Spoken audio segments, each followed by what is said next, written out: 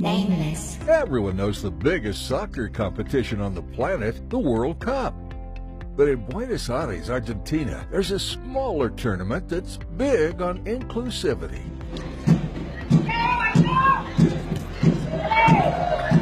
The Dwarf Copa America brought together teams from 9 countries, including the United States and Canada, Brazil, and Morocco. The tournament was organized by the Argentine Talla Baja, which is Spanish for Short Size Civil Association.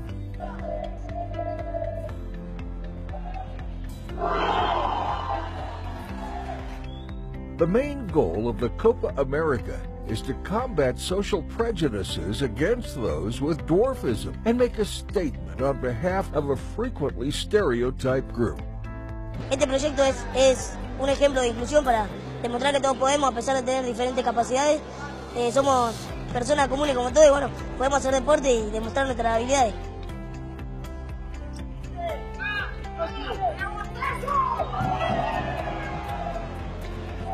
The tournament also has a secondary motive of proving to Special Olympics groups that this unique form of football could be included in world competitions.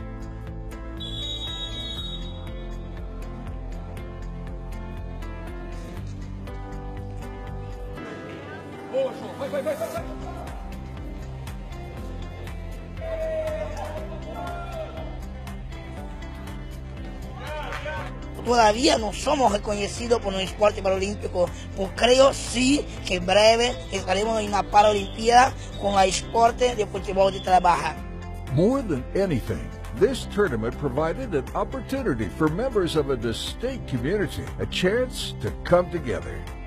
Nosotros nunca en la vida soñábamos en jugar una partida oficial, un campeonato, una copa oficial, pero de que fútbol trabaja.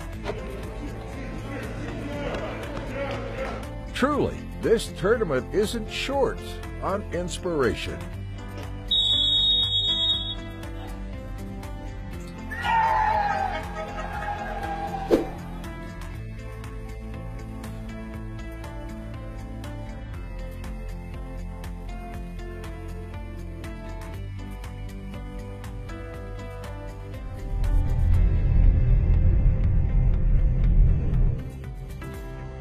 Nameless.